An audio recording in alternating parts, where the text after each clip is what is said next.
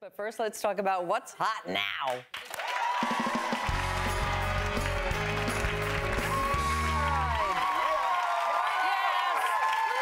All right. By applause, please. Who traveled over the holidays? Estimated 25 million Americans actually took a plane over the holidays, but for one little 10-year-old girl, the pat-down she received by the TSA agent left her feeling, quote, like screaming. Those were her words. Her dad, Kevin Payne, took this video at an airport in North Carolina. The reason she's being patted down, her name is Vandella, she was pulled aside for extra screening because she had left a beverage in her bag, but the family says the pat-down lasted nearly 2 minutes. It was excessive and inappropriate, and it upset her. What do you think? Too much? I mean, on the one hand, the TSA is criticized all the time for not doing their job, but did they go overboard in this case? I say get used to it because, number one, I wear a wig and I have an underwire bra. They always pat me down. I'm always... Yeah, but wait a second. You're not 10 years No, old. but I was going to say, you're not 10. How old are you?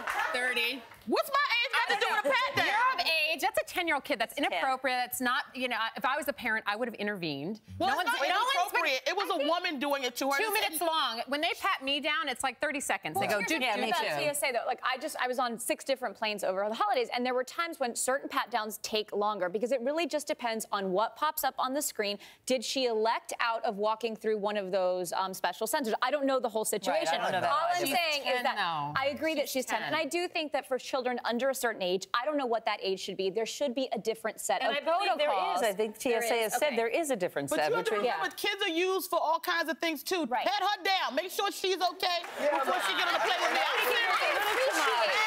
But 120 seconds is a very long time to pat down a 10-year-old. But I've always said, you know, TSA, it is broken. We've had how many surveys and studies done that everything gets through. So I want to go back to my original idea of I think this should be an ex-military job. I think everyone coming back from deployment needs to be all TSA agents because they're more trained. I do want to say this. These jobs. They have 25 million people flying.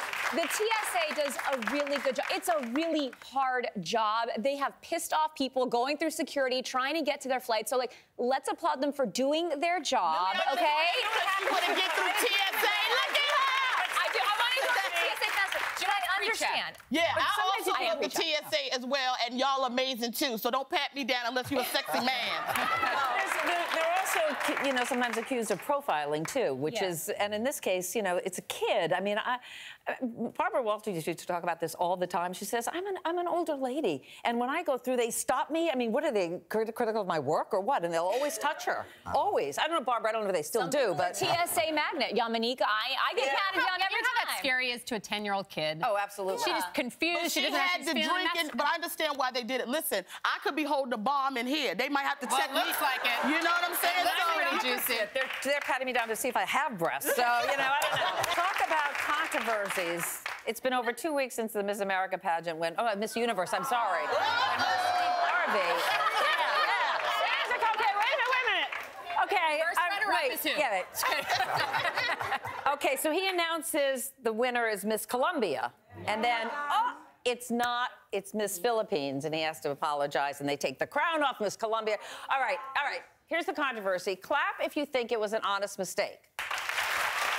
Okay? Now, clap if you think it was calculated. Oh, see, you're very trusting. You think it's... I don't... Lance is leading. I don't know you know this about me, but I love a conspiracy. You do. You just mentioned it. Look, so jaded. this is how I think it went down. I think there are 2 people that knew this. Ariana Manuel, who just, you know, bought this pageant from Donald Trump. They needed this pageant to be a big splash because if it didn't have the good ratings or whatever, then Donald Trump would be like, see, without me, this ain't going to do anything. So I think that they purposely made the card look very hard to read because... It's so hard to understand. Yeah, it's hard because, you know, you see 2-1, you would think, and then it looks like the logo's down there. But they knew what was going to happen. I don't think so. He's like, listen, Steve, you're going to take a little hit for a little bit, but you're going to come out smelling like roses afterwards. You're going to be bigger than ever. Conspiracy. No. I did trailer just now. Yeah, and I disagree because live TV is really hard. How many times have you said something up here that you're like, oh, shouldn't have said that? No, All the time. It's a huge audience. I think it was an honest mistake. He can't that mustache #1, okay? You know, that's the first thing. Because it's thick as I don't know what. And here's the thing. if I Either way, it got him a lot of attention. It got a lot of attention, yeah. and whether she's speaking to him or not, I would be speaking to him. But I would speak to him all the time. I'd be asking him, what happened? Why did you do this? Give me money. Do you have something? She needs to be talking to him all the time. The thing is, though, too, the one who came out smelling like roses is really Miss Columbia, because everybody will remember her. She'll be the most famous non-Miss Universe ever. Exactly. And We'll she's see. in mourning right now. She lost. They put the looks crown just like on Sylvia her Vergara. head, It's insane. and they took the crown that was off awful. her head. That was awful. That was the It most was painful awkward. moment to watch. But we'll see next year if I was right. If Steve Harvey's hosting next year and it has the biggest ratings it's ever gotten, you'll know I was right. But how does he top this year, then, if you're right? Well, I mean, everyone's going to be watching no matter what. It'll go smoothly next year. All right. It'll be fine.